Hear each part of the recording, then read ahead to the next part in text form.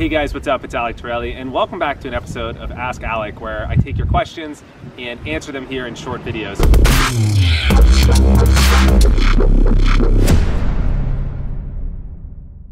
Today's question comes from one of my readers, Quinn, who's from Colorado. He's 21 years old. He's been playing poker seriously for 4 months, and he's absolutely in love with the game. He finds that he's won several thousand at casinos, he's relatively profitable online, and numbers has always been his thing, and his gut instinct is very good. He says he's struggling in taking the next step and committing himself truly to going pro. He keeps getting stories about people whose lives have been ruined because of poker, and his girlfriend and family and friends are telling him to be careful, and it seems like they think he's having a problem because he's addicted to poker. So he says he studies every second he can get. He loves the videos. Thank you for that. I really appreciate it. And he goes through every resource he can find online. He loves learning. And basically he is struggling to take that next step and really lacking that confidence to do it. And his biggest fear is taking that next step on his journey to go pro and feeling like everyone around him is right. And they say, you know, I told you so. And he's just the addicted poker player that they chopped him up to be and they judged him for. So Quinn, man, this is a great question, and thank you for writing in. This is an interesting spot, and I really relate to where you are because I have been there myself. I remember when I was 18 at SMU and I was debating going pro, and I felt like in my heart this was the right thing to do, and then everyone else around me was, you know, mirroring the same things that they seem to be saying to you, like you're crazy, you're an addicted gambler, it's never going to work, you should never drop out of college, and you know, poker's crazy, it's only for degenerates. And this was also at a time when, you know, there was very few professional poker players, so that they didn't even have a model of people that had done it. And so it just, there was a stigma around it, there still is, and I totally understand what you're going through, and it is a challenge. So the first thing I think to accept on this journey is that it takes a while, if ever, to get the people around you on board with your journey. And if you're fortunate enough to have family and a girlfriend and friends that are really supportive, that makes a huge world of difference. But ultimately, it unfortunately sometimes takes you succeeding first, or showing them that this is something that you really love and care about, and that you're not a gambler. Even though there are people that do this for gambling, you're doing it as a business and a profession. And as much as you could do in your life to help clarify that distinction, and as much as you can treat yourself like a professional, I think the better that your odds are that you're going to succeed, but the more confidence you're going to have, because the better chance you are going to have of getting these people on board. So a couple things that really worked for me in my career were, first and foremost, it starts with myself. So I was putting external blame on other people, like they don't understand, nobody's taking me seriously, it's all their fault. When in reality, it was also like, if I'm going out and partying on weekends and not committing serious time studying poker, of course people are going to perceive you the way that you treat yourself. So I remember pretty much overnight when I decided to drop out of school and play poker, I decided really that, like, I am a professional now, and being a professional starts with, like, what is a professional?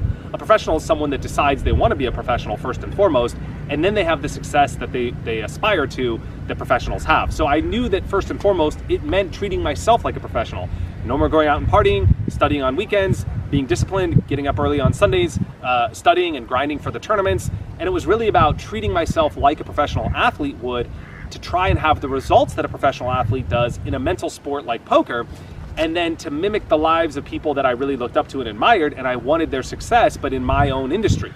So I was modeling behavior after people that were successful, and that reflected externally, and other people started to see the way that I was handling myself, such as studying more, managing my money correctly, really taking things seriously, maybe even spending less money to have more money to use for my poker bankroll, managing my bankroll better to say, look, I can't afford these games, or I'm only playing these games until I win this much, and then I'm going to move up in stakes.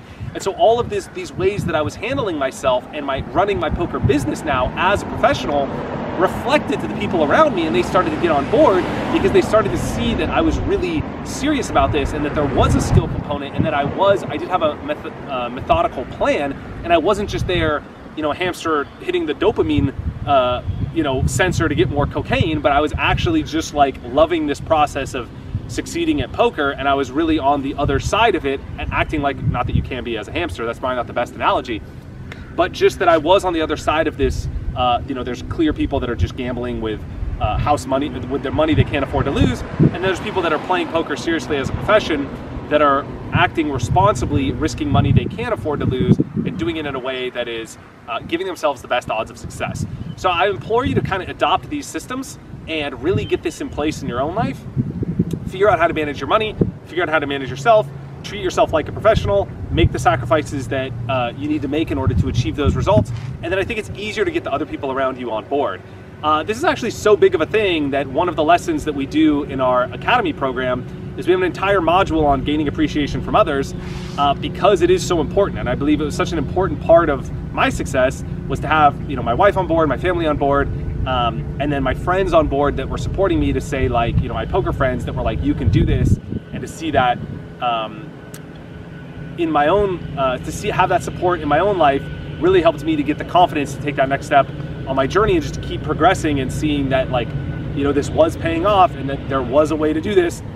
And if I had a system and I followed it and I worked really hard, there was a light at the end of the tunnel. So I shared some of those tips with you, and I hope that really helps you on your journey. And I think ultimately, some of it comes back to just accepting that only you know what's best for your own life. And we have another module on overcoming fear. So one of the things that I think is important that I'll share with you from that module is getting to a place where you accept that other people have opinions for what you should do with your life, and you accept that they want what's best for you, but that you also have the confidence to know that your truth comes from within and that only you know what's right for your life. So a lot of things that you're hearing or seeing from other people around you is noise. And when the voice of those people or the noise of the other people around you speaks louder to yourself than your own voice, then you're putting the opinions of other people above what you know your own truth to be, and then you sometimes end up compromising what you know to be right, what you know to be true for yourself, because out of fear, or because you want to impress other people, or because the opinion of other people matters more to you than your own truth, and then you're in a spot on defense where you're like, okay, I have to do this other thing because I'm afraid, or because other people's opinions matter, or because I want to impress these people, or because I don't want them to think this, or because if I fail, they're going to think that. And so you're always at a disadvantage because the collective opinion of everyone else matters more than your own truth. But if it's the opposite, if your own truth matters the most, then it's like, you know, oil and vinegar. It, like, those things, you know, they come on to you, but they don't attach to you because it's never going to like strike to your core, because you know that what you're doing is right for you at the time. And if it ends up going to a dead end, you're going to pivot, you're going to go a different direction. But this was right now, and you have to trust that inner truth of your own life, because only you are in the first person, right? Life is a single player game, and you have other people around you that support you, but you're in the driver's seat. You make all the decisions, you make your own bed, and ultimately you're going to be there in 20, 30, 40 years, and you're either going to say, I did it and I gave this a try and it was right, or I didn't do it and it was right, or the worst thing is to say I didn't do it and it was wrong. So you got to look ahead, I think, and reflect on your life in, you know, 30 years and look back to the 21-year-old self, Quinn, now, and say, what am I going to regret more?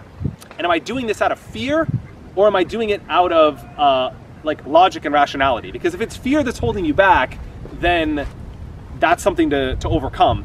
If you're not deciding to take that next step as a pro because rationally it's not a good decision because you have to support a child, fine, that's a logical place to do it. But if it's all systems are go, and you know that this is the right decision for your life, and your inner truth speaks to you, and you know this is the right choice, and you've outlined your worst case scenario, and if it goes bad, you're not going to lose that much, and if it goes right, the sky's the limit.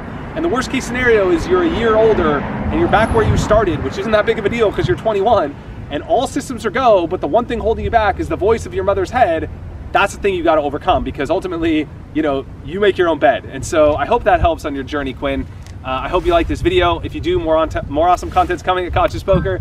Give it a like, let me know your thoughts in a comment, subscribe to this channel. Thank you guys all for your attention, and much love here. See you guys soon.